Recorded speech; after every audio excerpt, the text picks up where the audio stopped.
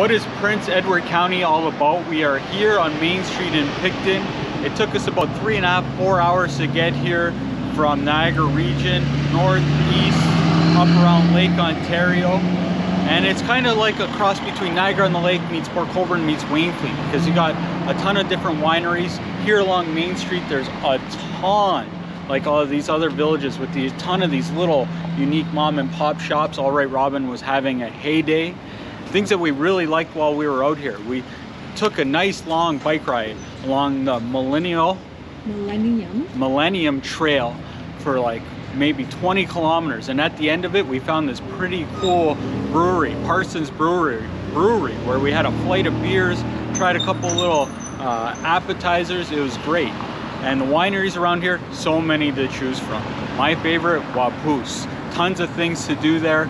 We had a bite to eat, we tried some wines, really knowledgeable staff. We had a nice view of the water. It was awesome.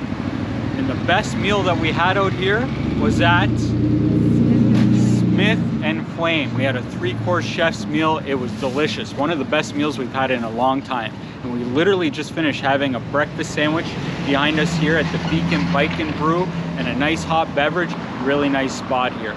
Really impressed with Prince Edward County. These little villages, Wellington, Waupoos, Picton, definitely would love to come back here. And I'd love to hear if you've been out here in Prince Edward County before, and if we missed anything or where we should go next time we're here.